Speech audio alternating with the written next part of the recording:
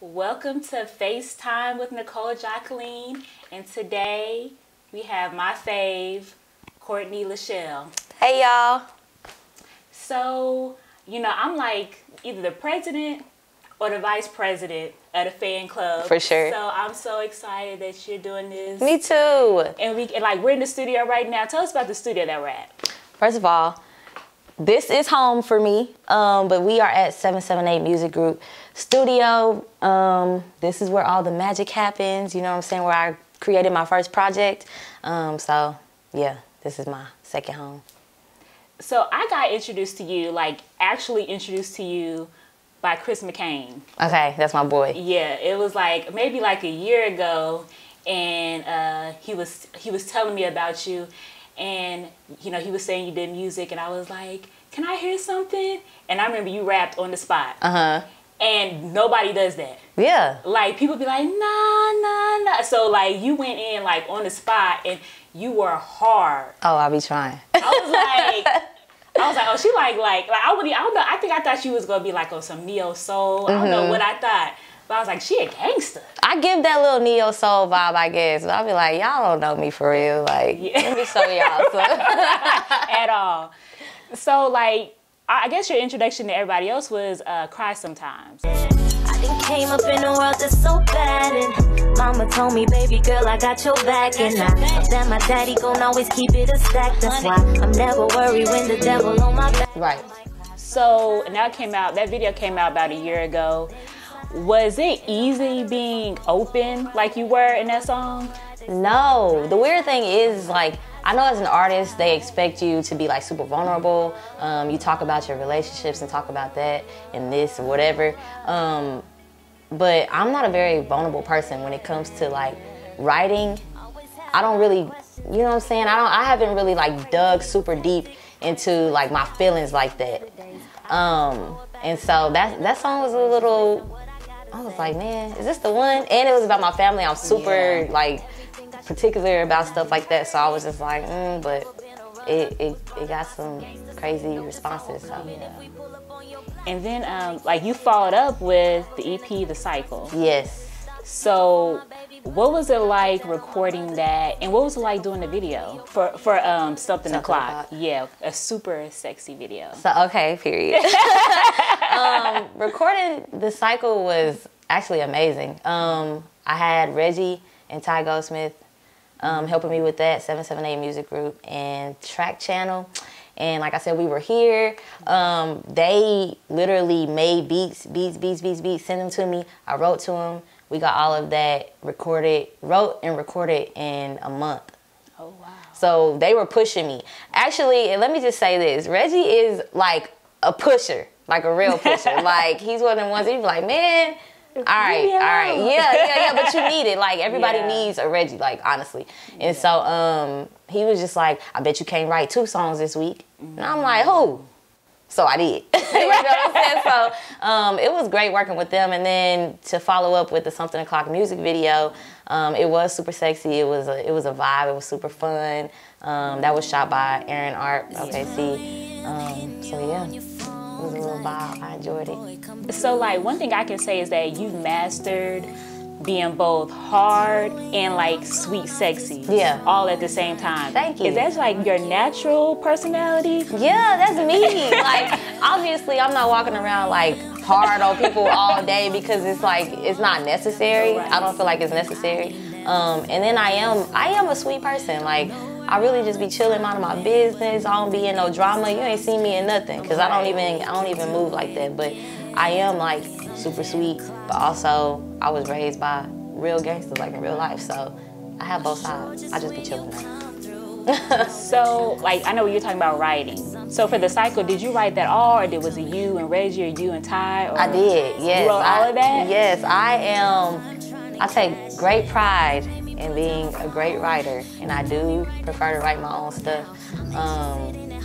They're great writers too, and obviously if I needed to, then I would have had the option to you know what I'm saying, ask them hey, can you guys help me write this song or whatever. But nah, I be writing. I be writing for real. Yeah, and I know Tay Diggs, that's one of your songs.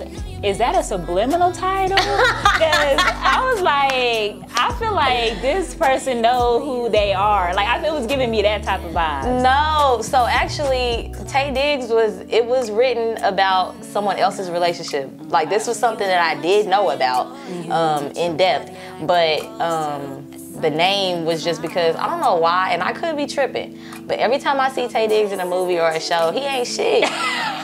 And I'm like, I'm about to name this Tay Diggs, because that man ain't shit. He always doing something. He got best man, you know what I'm saying? Just in my mind, I'm like, every time I see him, he ain't shit. All-American, that came, you know, he just ain't shit. So that's where the title came from, but my friend know who it's about because it's about her too, so.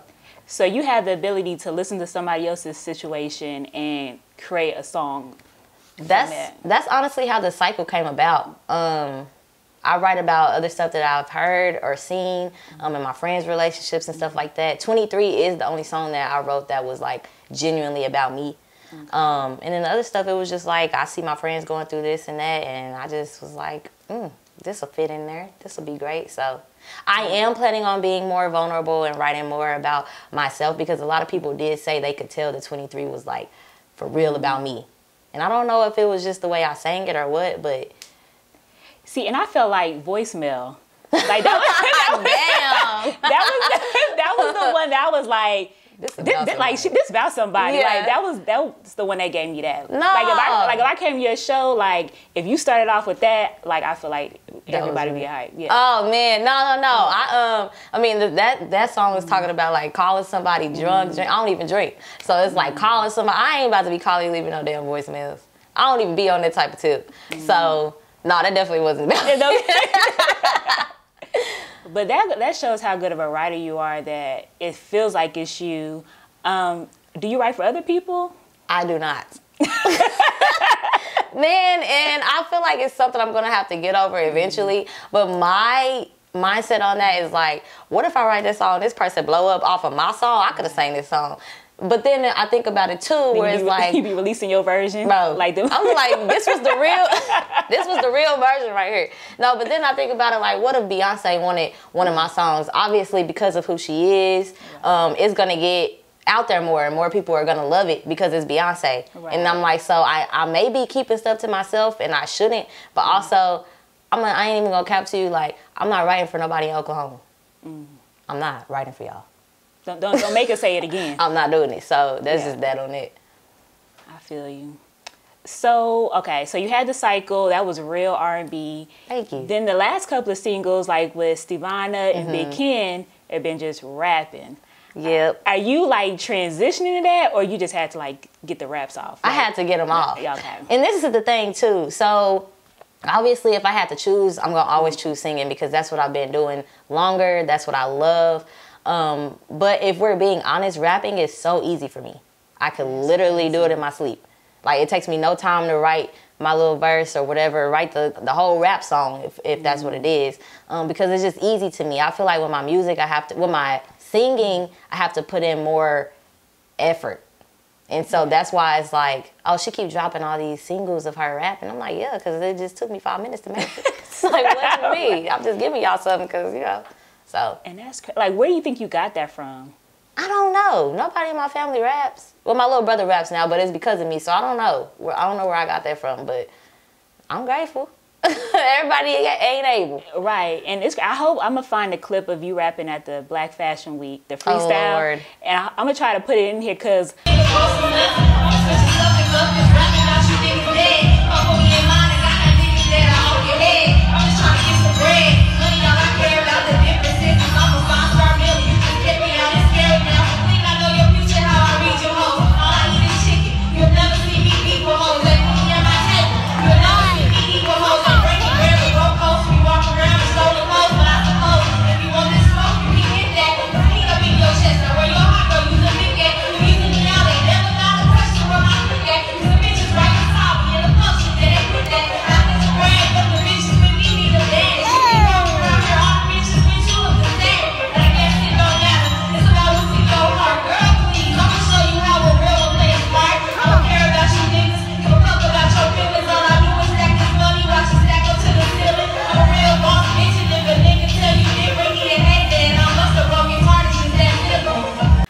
remember being at that like, do y'all see this? Yeah. Like, that's crazy that you be like, I don't really rap, but you be like out rapping everybody. That's the goal.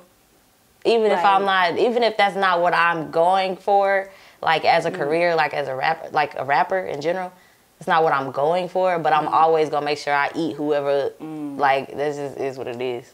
So I love y'all, but I'm always trying to eat everybody else. Yeah. So in the article that the interview you did with The Voyage Dallas, you were talking about how like you've had insecurities with singing and doubts. Like, explain that a little bit. Really, I think it's like, I always, when I was growing up, I thought like I had a pretty voice, and I come from a very musically inclined family, so I just kind of felt like, yeah, I got this voice. And then I think as I was growing, I was like, I don't think I know how to really use it, like get the best out of my voice. And so people always tell me like, oh my gosh, you can sing, you should be doing this, you should be doing this. And then for a long time, I was just like, nah, I don't think I'm like good enough to be doing this. Yeah. But then everybody can't be capping, right? The whole Oklahoma, y'all can't be capping. So I was just like, maybe I am good at this, and I love to do it. I do love to do it. I just didn't really know like if it was more of a hobby or if it should be just a hobby or if it's like, could I really go for this? So yeah. So what have you like learned as an artist from now to like when you first released Cry Sometimes? Shoot, really just writing what you feel, you know, performing what you feel. I'm not gonna put myself in a box, and that's what a lot of people want me to do. They want me to just be this singer, or now they want to just call me a rapper. No, I'm an artist. I'm gonna do all of it. I'm gonna sing, I'm gonna rap, I dance circles around y'all, like, you know what I'm saying? I'm gonna do everything, because it's just like, why not? If you can do it, why not do it? So I just learned to just like be authentic, be yourself, do what you want to do. Don't let nobody paint a picture of you or put you in a box, because I was not meant to fit in one. So like before you released Cry Sometime, what was the moment that said, I'm gonna do this for real? Like, what triggered that? Before I released it? Yeah. So I dropped this freestyle on my page in like 2018, and it was to the Gucci Gang, Gucci Gang, Gucci Gang. But I changed it up. It changed it to some little, I don't know what I thought I was doing. But I posted it, and it went crazy, and I'm like, oh, y'all like this? Y'all like this? Okay, I could kind of do more of this. And I had dropped like I had posted some videos of me singing here and there, and people were just like, oh my gosh, oh my gosh. So somebody had reached out to me and was like, you need to come to my studio. It was a studio off of Lincoln, and I forget what it is, I ain't gonna lie. But I went in and I recorded, and then after that, they just kind of like messed with me, like, and was pushing me, like, you need to keep dropping stuff, you need to do this, do that. And I'm like, man, y'all really like this. Y'all really like my music. Like, y'all really like me as an artist. So I was like, oh, I need to be doing this. And just been going since. Yeah. One thing I've always been really impressed with is your look. Thank you. Whether it's the photos or the music videos, I can tell, like, you put thought into it. Right. And it's, like, always, like, on your, like, the look is committed. Like, whatever the look is. Like, where do you get the inspiration for how you go look in these videos? I just be thinking it's common sense. Like, I'm not lying, but then I'll be looking at some stuff, I'll be like, why did you do that? So, I don't know. I think it's just, I'm just like, if you're going to put something out, we paying money for this stuff. Right. You know what I'm saying? You got to pay for these videos. You got to, you know what I'm saying? I'm not about to be coming out here looking crazy. And I'm putting my money into this, so I just be trying to look the part. Whatever I'm performing, look the part for it, so. I like that. Now, Big Ken. Because my cousin. Yeah, you represent him a lot. And I know, like, I went to one of your shows and you brought him out. And then, like, when y'all did the video together, I was like, it's Big Ken. Like, I was, like, excited because, you know, you've been talking about him. Like, you said that's your cousin. Like, tell me that, like, dynamic. Because was he in the Cry Sometime video, he was. too? Yeah, he was. So what's that dynamic with the music and y'all being related? Man, so it's so crazy because, like, we are cousins. Like, grew up together, getting in trouble bad, you know what I'm saying? And neither one of us really did music when we were, like, growing up. Like, I always sang, but I never was, like, obviously really doing it. And then I didn't even know he could rap a lick of nothing. Trying to sneak this, the shit funny. But I get the last laugh, though I'm really funny. Niggas always trying to shame me, but I'm still sunny. Jokes on you, you a clown, you a idiot, you a dummy. Listen up, this PSA. I ain't home back shit, got a lot to say. Ain't taking disrespect, I check a nigga like a TSA. Tricks up for kids, little nigga, I don't play. And then obviously I started doing my music, and he was just like, man, cousin, I think I want to rap. This was recently. This ain't even been a long time ago. I mean, yeah, it ain't even been a long time ago. He's just like, cousin, I think I want to rap. I'm like, you should do it. Of course, I'm like, let me hear what you got though, because when it comes to my family, I'm gonna definitely let you know, like, no, because you're not about to be. So he let me hear some stuff, and I was just like, yeah, cousin, like, I think you could be dope. I think you should polish this up and that up or whatever. So he really listens to me and takes my advice, which I think is dope, because it's like, some people be like, who are you? But it's like, nah, like, I have a good ear. And so we both love doing music. So we did, you know, Closed Case, went crazy. Yeah, it was fun. So singing wise, like, who did you grow up listening to that like really inspired you? Lauryn Hill. Oh my gosh. Because, I mean, Lauryn Hill is literally on the top rappers list. Yeah, she is. They don't want to say it. it. Are y'all crazy? Duh. They don't want to say it, but she is. She's, you know what I'm saying? And she literally made the list, the actual list that was put out by whoever, I don't know.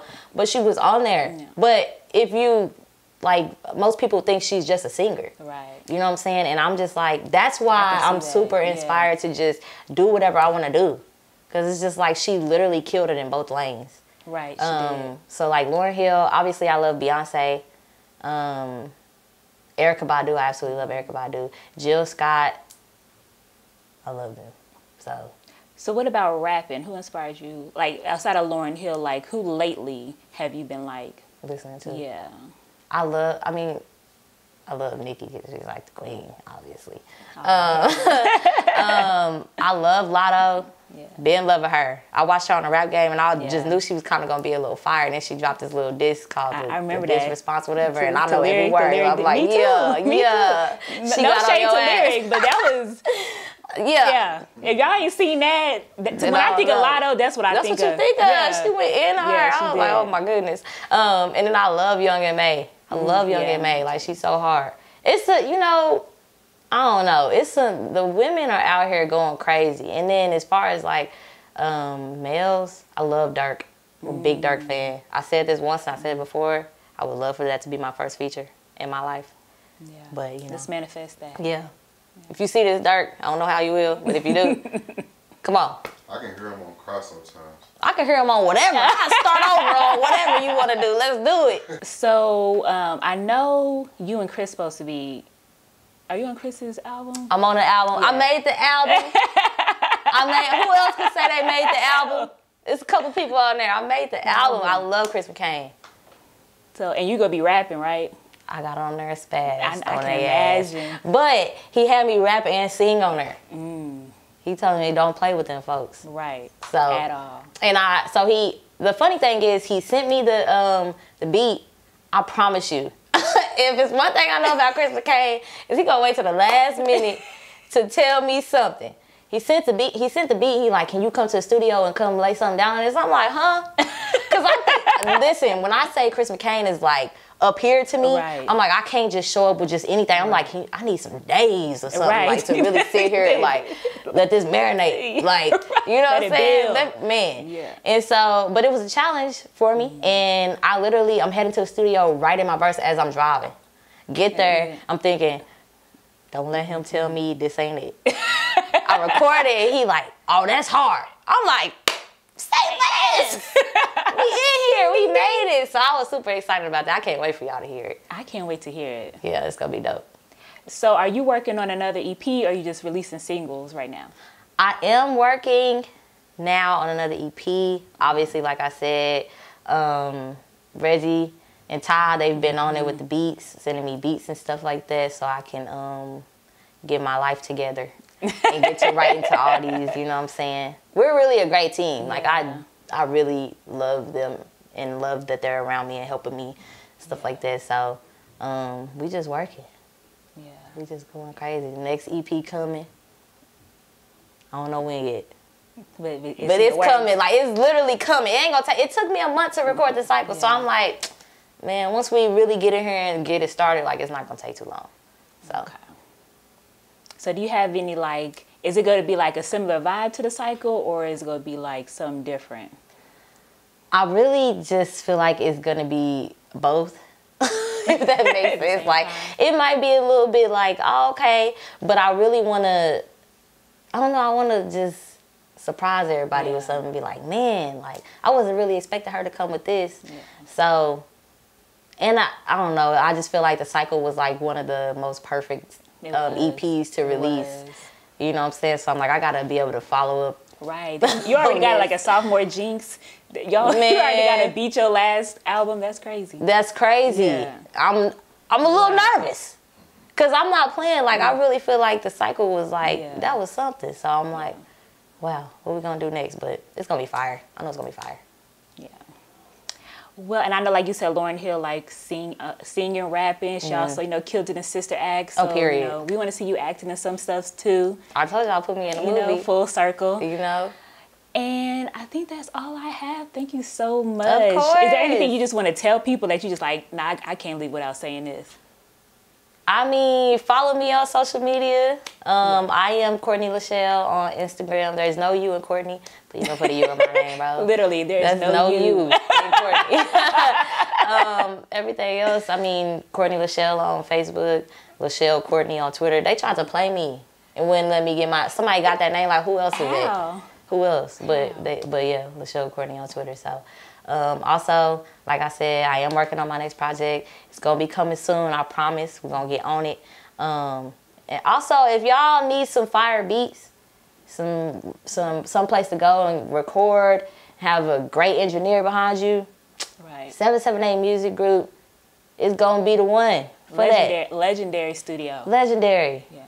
Reggie gonna hook you up. That's just what it is. And Ty, if you need some beats, Ty got you too. Track channel. So hit my boys up. You know what I'm saying? You already heard what my stuff sound like. Right. Masterpiece. Obviously it was amazing. I'm saying, but yeah, that's all. Yeah, and fun fact about Untitled. Is it? Okay, I know that's right. A lot of people love that song too, but fun fact about that song is I wrote that song. I think I had to finish the second verse or whatever, but I started writing that song, like the hook and the first verse when I was in college.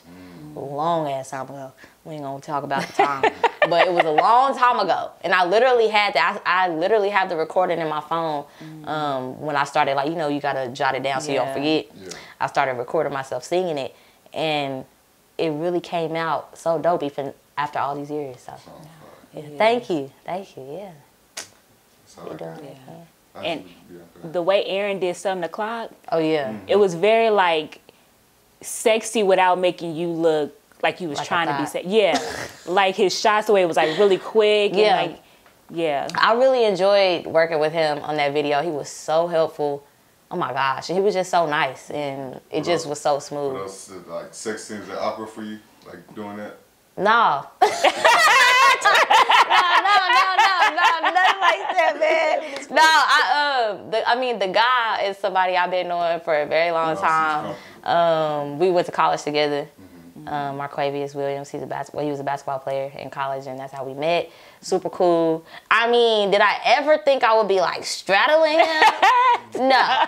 But I'm just like, you gotta have somebody that you're comfortable with when you're doing stuff like this. So I was like, I don't want nobody who like a bro to me, but I also needed somebody who was like cool, that I was really cool with. So shout out to Marquavius. Yeah, I like it. You want to sing or rap or nothing? Oh yeah, you want to do that? You want to do us any impromptu thing? Like, what? Like what they trying to ask? What y'all saying to me? Woo! Woo, baby! That's the one. I mean, I could probably do a little, you know what I'm saying? I ain't got no water for no singing right now. I could probably like spit something. Let me get ready for it. All right. I've been controlling the streets. Yeah, I've been controlling who eats. Bitches is mad cause they weak. They thought I was sweet. I make a bag just to speak. I triple your rent in a week. Ho, and you know that.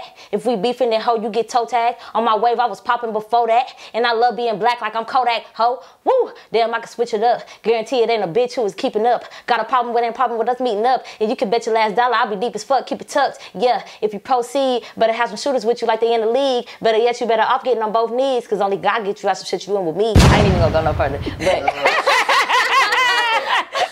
I was like, let me just give y'all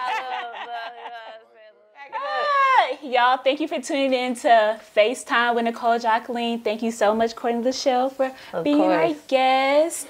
And stay tuned for everything that she has going on because she's a star. Thank you for having me.